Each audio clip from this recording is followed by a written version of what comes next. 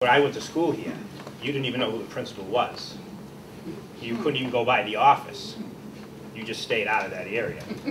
Now you get to know the kids, all the decisions you make. When I was an assistant housemaster, when I had to make a lot of decisions about suspensions, it was always in the best interest of the kid, not what made it easy for teachers. So I think that started it. The whole tone of the building changed. And when you change the tone, then you can start working on improving academic achievement. This was my March. The purple are the days that I had class, not disrupted by standardized testing. Personalization and improving academic achievement through the literacy program.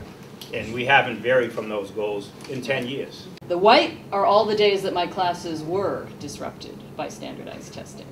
I had some dinosaurs over there when I started. I came up with, it was the old roll out the ball and, you know, and then that's it. And you had nothing to do. I mean, you didn't want to, it's connected by the overpass. I don't know if you had a chance to go over it, but the overpass connects. That was the only connection the phys ed department had. So it was about, it wasn't easy. It was a battle. And it took tough conversations. It took some discipline sometimes of teachers to get people to do things. It was a battle, but once it was the first open response, we did the open response. First one we did was an open response across the school. And every department was involved, and we explained how important it was.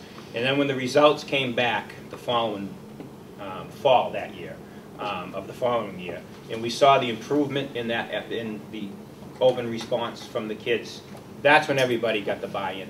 And that's when, you know, even the phys ed teachers said, geez, you know what, I think I made a difference.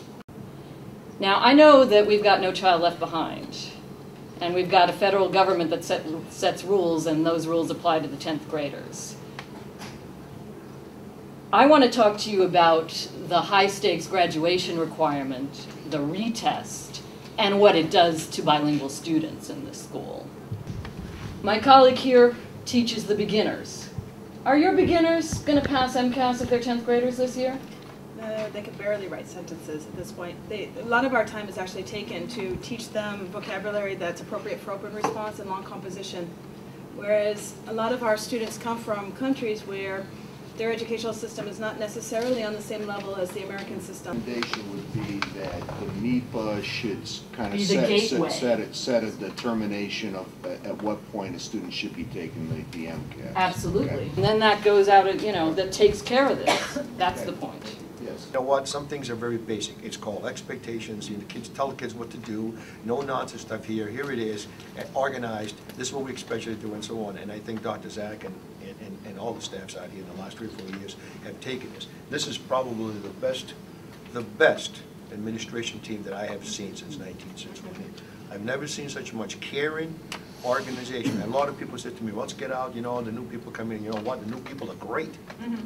They're fabulous. I think it's very important to acknowledge that there are certain areas in the school that are still struggling on the MCAS and student achievement, and you know, the ELL students perhaps, and the special ed. But I think it is also important also to acknowledge some of the steps that have been taken and the leaps and bounds that other students have taken in student achievement.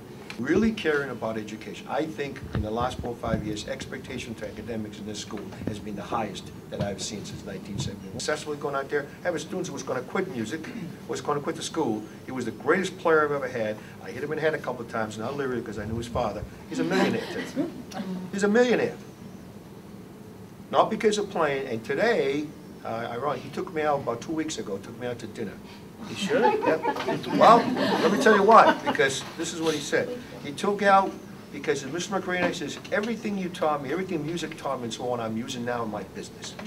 I mean, I've had students come back to me and say, you know, I would have left school, I would have quit school. My friends laugh because I'll say stuff like, my kid's this or my kid's that, and they're like, what are you talking about? Your kids don't do that. I'm like, no, my other kids, my kids at school, and they, you know, they think it's really funny, and it's, you know, it can't be just about math, English, science, social studies, and I think that's why it's been important that we embed these into the electives. they're interested in the content. So if you can put in the literacy or the math skills into the content, it's very important. And, you know, I think we do that well. We have to take on faith that our life work, the energy we put into it is worthwhile. I think it's a very noble profession. I absolutely appreciate you giving me some time this morning and the opportunity to hear from you, and keep doing good work, because you're doing great work.